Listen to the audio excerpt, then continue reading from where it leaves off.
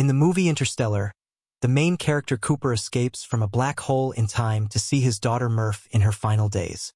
Some have argued that the movie is so scientific that it should be taught in schools. In reality, many scientists believe that anything sent into a black hole would probably be destroyed, but a new study suggests that this might not be the case after all. When it comes to our understanding of the universe, the 20th century was full of surprises. A little over 100 years ago, we thought the Milky Way galaxy was home to everything we could see in the sky. We thought the universe was static, unchanging, and possibly eternal, governed by Newton's law of universal gravitation. Well, all of that changed dramatically in the span of a few short years.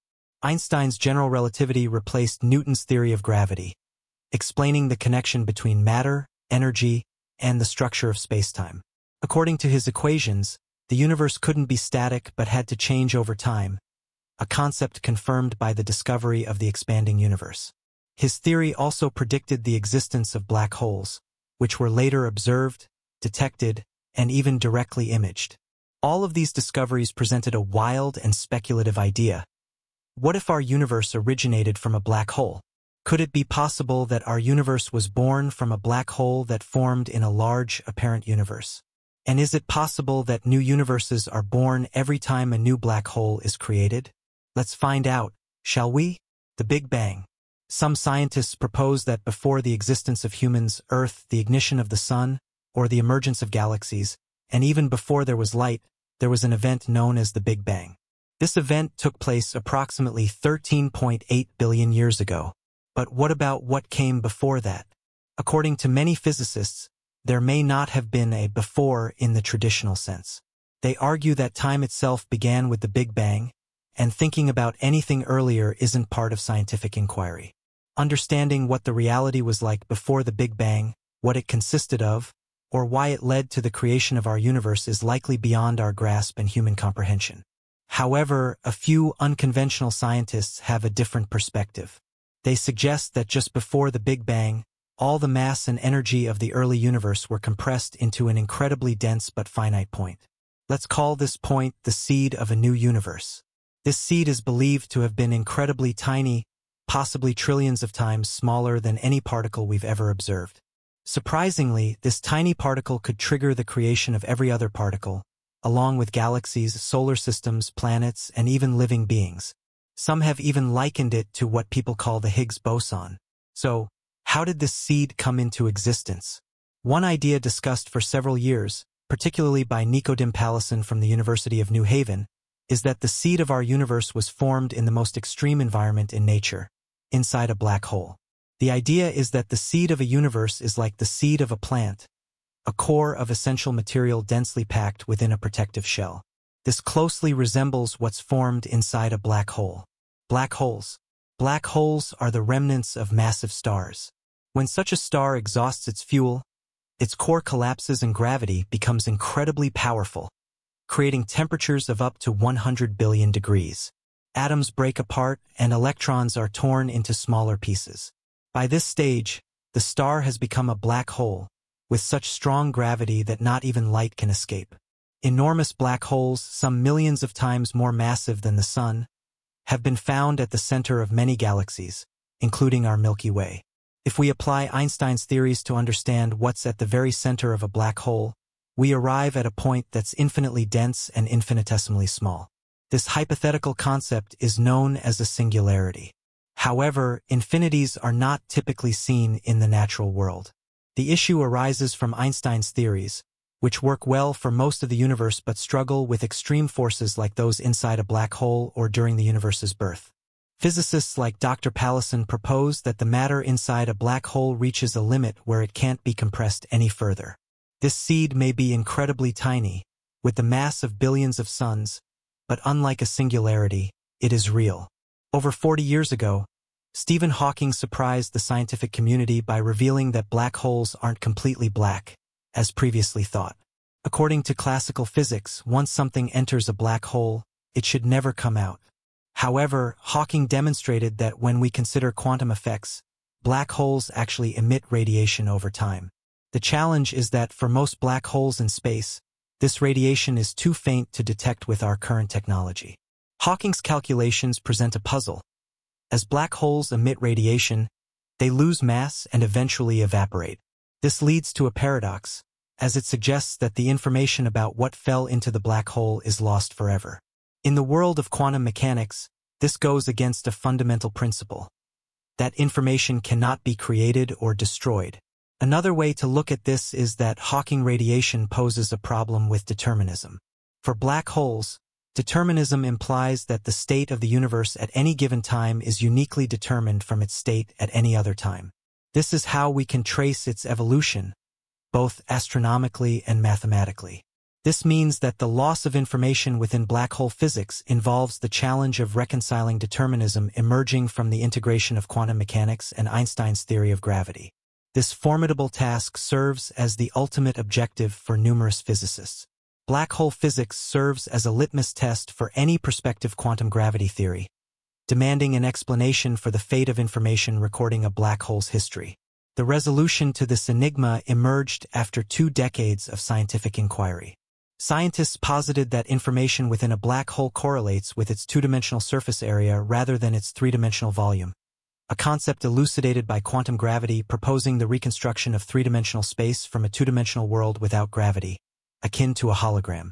String theory, a prominent contender in quantum gravity, also exhibits holographic properties. Through holography, the evaporation of a black hole can be described in a 2-dimensional world governed by the conventional rules of quantum mechanics. This deterministic process features minor imperfections in the radiation encoding the black hole's history. Thus, holography asserts that information is not lost within black holes. Yet, pinpointing the flaw in Hawking's initial arguments remains a formidable challenge. A defining characteristic of black holes is the presence of an event horizon, a boundary that delineates distinct experiences for objects outside versus inside it. Beyond the event horizon, an object can still escape the gravitational effects by moving swiftly or accelerating appropriately. However, once an object crosses the event horizon, it becomes inexorably drawn toward the black hole's center. Inside the black hole, intense spacetime curvature propels the object toward the singularity within a brief span after crossing the event horizon, augmenting the black hole's mass in the process. The universe, with its myriad forms of matter and radiation, prompts a consideration of its equivalent mass. Using Einstein's iconic equation, E equals mc², accounting for normal matter, neutrinos, dark matter, photons, and gravitational waves, the observable universe's mass is determined. The notion of the entire universe being condensed into a single point leads to the concept of a black hole. Remarkably, in the absence of electric charge and angular momentum, a black hole size, known as the Schwarzschild radius, is solely dictated by its total mass.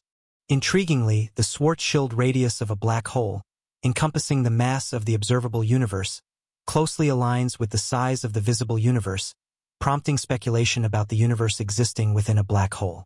Delving further into the narrative, a groundbreaking discovery in the mid-1960s unveiled a constant, uniform, low-energy radiation known as the cosmic microwave background, CMB, emanating from every direction in the sky.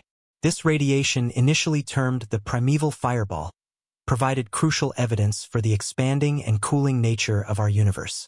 The CMB, with its consistent temperature and spectrum, aligns with the concept of a hot Big Bang, where the universe, when traced backward, approaches conditions akin to a singularity, reminiscent of the extreme conditions within black holes, where conventional physics breaks down. The exploration of how black holes work reveals something fascinating. Picture yourself just outside a black hole's boundary, known as the event horizon. As you move away from the black hole, your distance from it, represented as \r/, goes from a certain point called the Schwarzschild radius to infinity. Conversely, if you're inside the event horizon, your value changes from the Schwarzschild radius to 0. This distinction is significant because the characteristics of space outside the event horizon, from \r/ to infinity, are mathematically identical to those inside it, from \r/ to 0. In essence, the inside and outside of a black hole behave similarly, making them indistinguishable. Imagine black holes as mysterious rooms with special boundaries.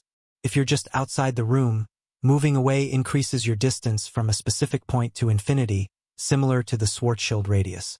Conversely, if you're inside, measuring your distance to the center decreases from that point to zero. The remarkable aspect is that when you compare what happens inside the room from the special point to zero with what happens outside from the special point to infinity, they are the same at every spot. The inside and outside of the room, like a black hole, are mathematically indistinguishable. Over the past few decades, our understanding of the universe has evolved, with two significant discoveries reshaping cosmology. First is cosmic inflation, suggesting the universe's origin wasn't a singularity but began with rapid, continuous expansion before the hot Big Bang phase. The second discovery is dark energy, causing distant galaxies to accelerate away as the universe expands. Speculation arises about a possible connection between black holes, changes in the event horizon size, and the energy inherent in space driving cosmic inflation and dark energy. Questions emerge. Could black holes, through mass gain and Hawking radiation, influence the energy woven into space? Might the birth of our universe be linked to an extremely massive black hole? Could each astrophysical black hole in our universe give rise to a new universe? Despite intriguing possibilities, existing physical models lack conclusive answers, failing to meet critical criteria and making these ideas speculative hypotheses.